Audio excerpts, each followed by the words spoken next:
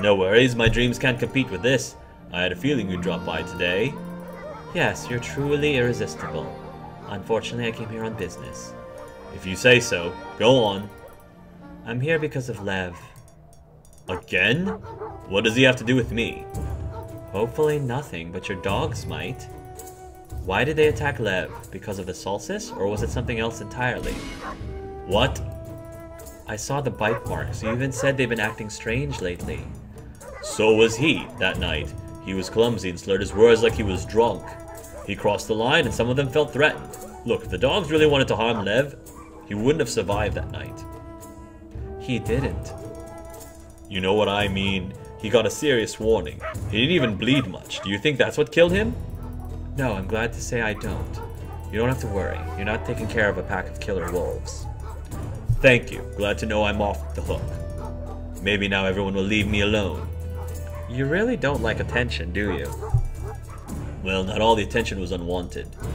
But to have an entire city suspect me and watch my every move, that's not something I can get used to. You'll have to grin and bear it for a while, I'm afraid. The dog bites might have been harmless, but that doesn't prove you innocent yet. It doesn't. You're still the last person to have seen him alive, and you have no problem admitting you left him in a bad condition? All I could do is keep the dogs at bay. There's a reason they barely scratched him. But there's no one to confirm that. Certainly Yukon wouldn't vouch for you after you attacked her. Who's to say Lev didn't say anything to set you off, but hadn't her reflexes? I've heard enough rumors about you to make me wonder, what exactly did you do to earn such a reputation? I really don't want to talk about it. I understand, but you are the prime suspect here. I'm trying to help you, but I need to know everything. Then ask Istvan. Let him tell you how they set a trap for me, how he ordered my friends and wife tortured and killed. Ask him what his reasons were, why I was such a threat to him. I'd like to know that myself. Sam, I'm so sorry. It's not your fault, it's mine. I screwed up and my family answered for it. That's what the whispers were about. I'm a dangerous person to keep around. I don't think you are. Yani, I'm serious. Messing with the families or the enemies will get you killed. I suppose that's the reason my predecessor disappeared. But how else will I find out what's going on? You know, Istvan doesn't care about it one bit. He needs a scapegoat and I'm a perfect fit. So please, make sure you know what you're getting into. I'm not worth it. Getting into? I thought you enjoyed our time together last night. I mean, why else would you be so nice to a potential killer? If I wasn't, I'd have to be rude to almost everyone in this town. Which does sound entertaining, I admit. Oh, my mistake. Was he mistaken? No, I do like him. Stop taking things so seriously. We have fun together. I thought we'd see where the mood takes us next. Well, in that case, mine seems to prompt me in this direction. Good. I think it's wise to keep your suspects close. You don't think it's dangerous to be close? If you're as dangerous as you claim, I may have to frisk you. I'm not sure that's wise. What if you come closer and I attack? You'd be helpless. I'm pretty sure I can hold my own. Ooh, new trophy, tail wags. Wow. You take my breath away. I told you I was a thief. Nice. They're cute together too. I scored 2 romances. This is curious. Galen, do you have any idea how long it took me to find the entrance to this place? What grave mysteries have you uncovered that require meeting in such secrecy? What now? I don't want to show you anything, lady. You, on the other hand... Wait a moment. Please tell me you didn't receive a note telling you to meet me here. I did, and... Oh. Why would someone pull such a silly prank? And there goes the door. Let's not jump to conclusions. It might just have been a draw. No, it's a trap. Or a deadly trap. Face it, Yani, someone lured us here and we bought into it like children. That we did. Let's have a look around then. This isn't an ordinary warehouse, that's for sure. Isn't that mean-looking gizmo part of your failing system? Need I remind you, your people contributed too, if only slightly? But yes, it's a dashboard. Great, so use it to open the door for us. Unfortunately, this particular entry point is for monitoring purposes only. So you can't do anything. Figures. I can, however, tell you that the door mechanism, like most things in this city, works in 24-hour cycles. It should open at midnight for a brief period. So we have time to spare. The note I received is written on Istvan's official stationery. How about yours? Mine as well. But I don't think Istvan would be stupid enough to leave his signature for us. Unless that's what he wanted us to think. Or someone trying to frame him. Or he really is an idiot and underestimates our joint powers of deduction. I don't think an idiot would be able to make the door open and close off schedule. And we already have another clue pointing at our lovely boss. Lev's journal. Well, it's all moot either way if we don't get out of here. What should we do? Ask Yani for help. Force the door. Try to guess the password. Ask Yani for help. We need to get this door open somehow. Will you help me? Of course. What exactly are you proposing? I need you to relax, close your eyes, and focus on... I'm not sure I feel comfortable with this. I don't know what you imagine, but the goal here is for you to feel comfortable, Yani. I distrust magic, but fine, I'll follow your lead on this one. I'm not closing my eyes, though. Your distrust will decrease our chances, you know, but let's try anyhow. This is awkward. I don't feel any... Wow. Did it work? Nope, still closed, but now I know why you dumped your first boyfriend. You read my mind? Not intentionally. This sort of thing happens sometimes. You can't control it. Which I guess could be said about the boy as well. How dare you? It's fine. Frankly, I'd dump him too. Regardless, my little trick didn't work. Have any better ideas? Maybe I would if you'd stop this nonsense for just a second. I think we should accept the fact that we're stuck here until this thing opens as planned. But this means whoever trapped us will be free to do whatever they please while we're here. I don't like this at all.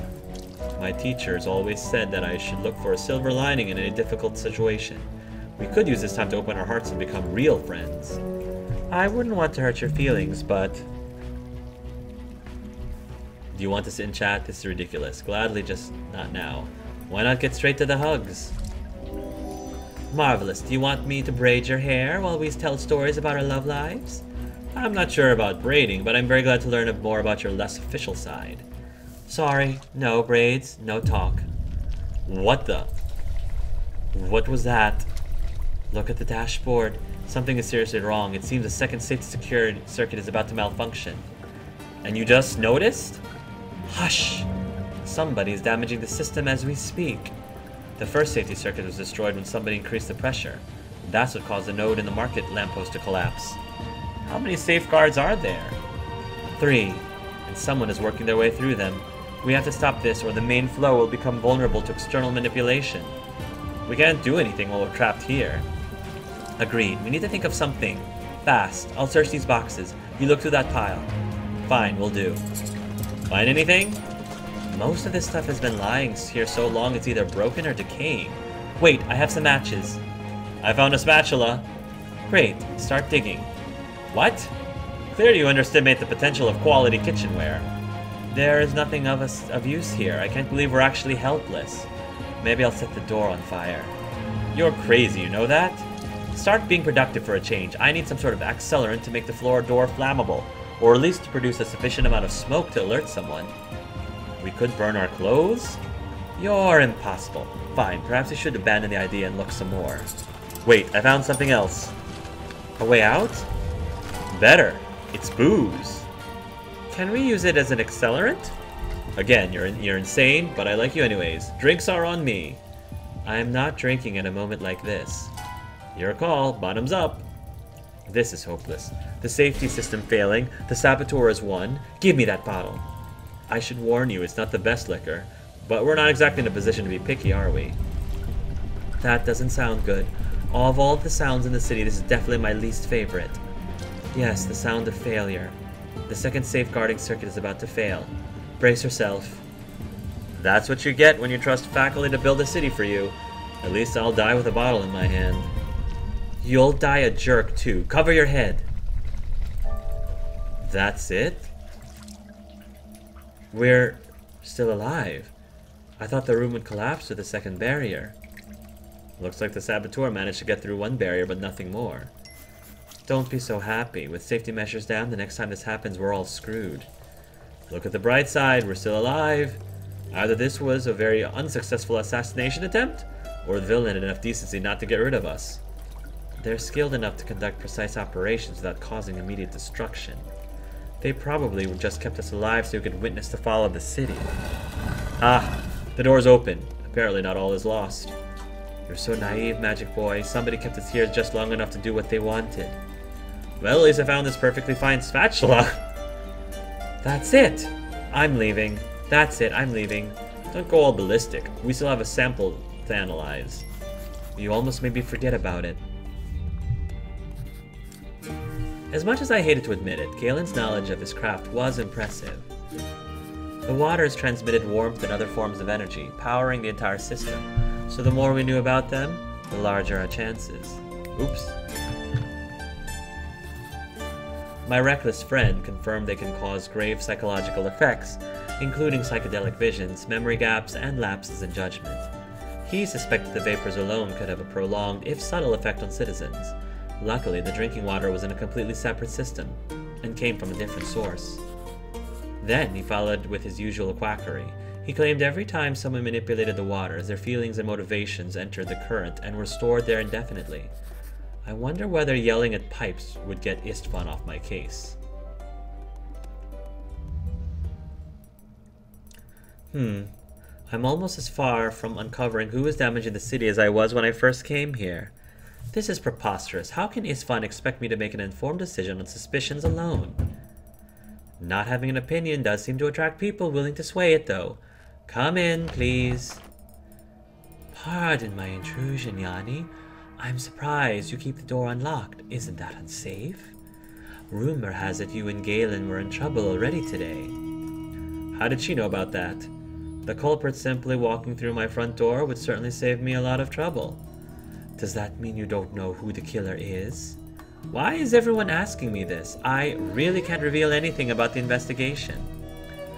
That answers my question. It is as I expected. Listen, I have no patience left for another vague conversation. I can see you're not coping well with the pressure, but hear me out. I came to offer you my help. Did you now? How very curious. I have no doubts about your intellectual prowess, Yani, but even the swiftest mind cannot simply conjure answers to questions it doesn't understand. I'm only asking you to listen. You may do as you please afterwards. I do need information, but her visit is suspicious. But is she actually afraid? You're so tense, it's unlike you. Are you really so distraught? Of course I'm frightened. Believe it or not, I would prefer to die of old age rather than in the next explosion. I agree, that would be preferable.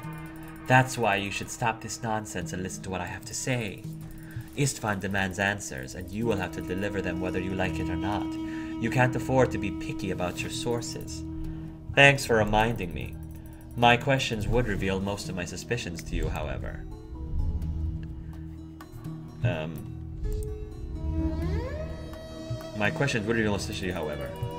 You should know best of all that knowledge rarely comes without a price. But fear not, I won't abuse your trust. This place has been my home long enough for me to answer its rules. I hate to see all that effort go to waste. The madness of the city.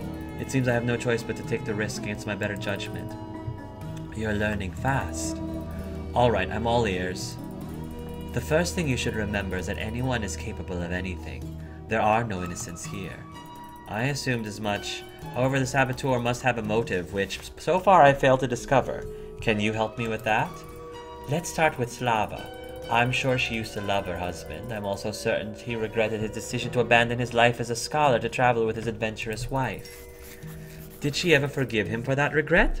Or for turning his back on reality? Has Laura forgiven the families for ruining her life?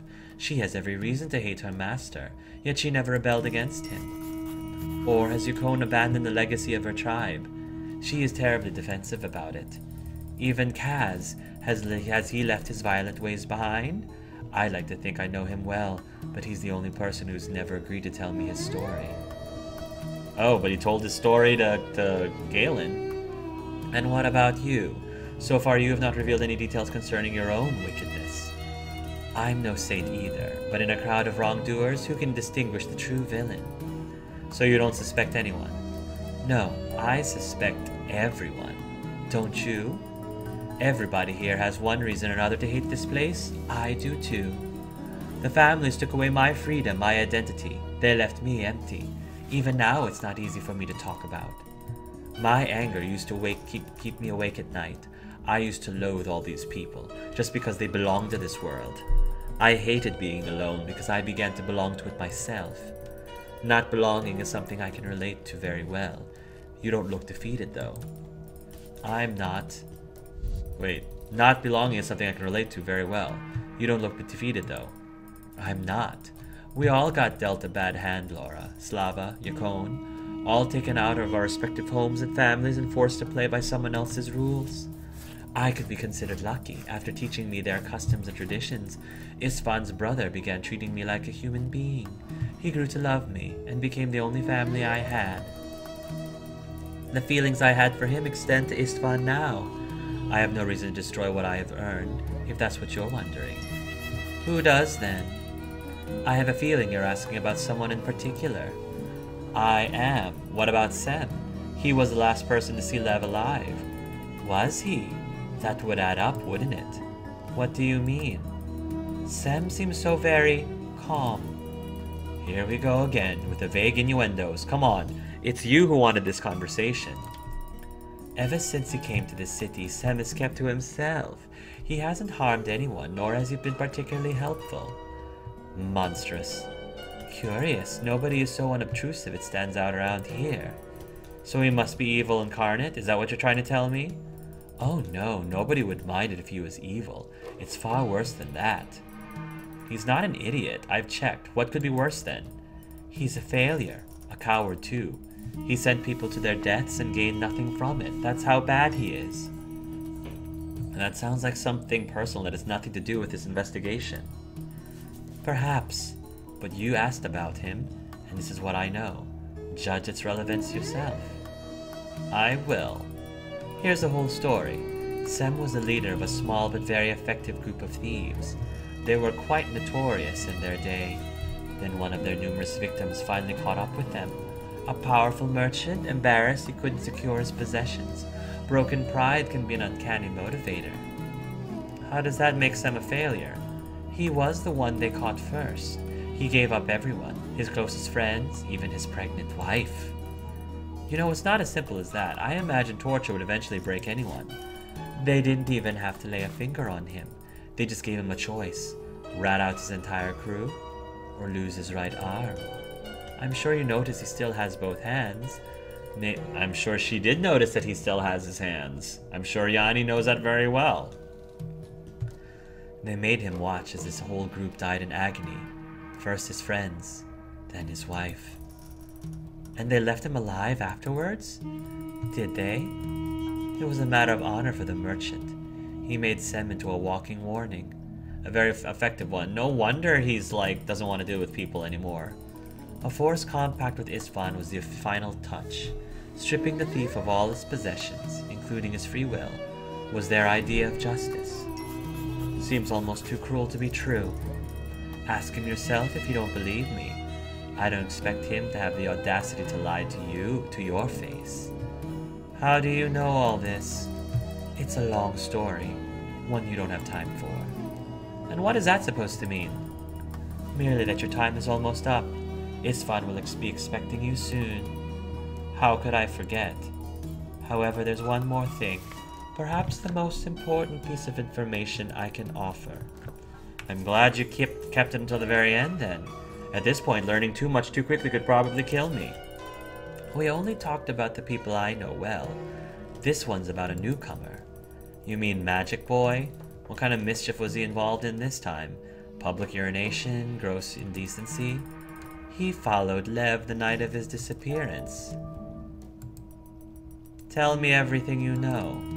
Istvan's guards aren't very observant, but they were explicitly ordered to keep an eye on Lev.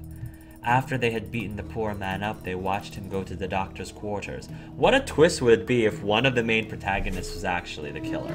If it was Galen all along, or heck, maybe even Yaniv all along. After they had beaten the poor man up, they watched him go to the doctor's quarters. He left a moment later, and Galen followed. Unfortunately, they both vanished into an alley afterwards. At least that's what the guards I spoke told me. I'm guessing they had some ale and became even less watchful than usual. Thank you for telling me this. I'm glad I could be of help to you, Yani. Frankly, I don't envy the position you're in, but I certainly can relate. As I said, you can do what you please with this knowledge. Just be safe. She's right. I'm treading on thin ice. Sem's story is gruesome, but Istvan still seems to have much more to do with what happened to Lev. As for Galen, he better have a good explanation. Oh yes, he better. Hey, it's my favorite defrosted person. I was looking for you. We need to talk. Oh, are we breaking up already? Don't worry, it's not you. It's me. Are you drunk again? Have you forgotten we have an investigation to conclude? I've had enough drama for today. Besides, you're Istvan's new pet. You deal with it. That's exactly what I'm doing. Why were you following Lev that night? And please spare me the sob story about being a responsible doctor. I thought he was involved in what was happening with the system. As it turns out, I was right. We found him in a hidden chamber where he had been performing some kind of ritual. Quite a feat for a deranged old man. Seems so. Find anything else while following him? Yani, you know as much as I do. His routine was erratic and it was impossible to make any sense of his escapades. What about the last one he took? Did you follow him then as well? I didn't. I gave up at that point. That last night, Lev was in bad shape.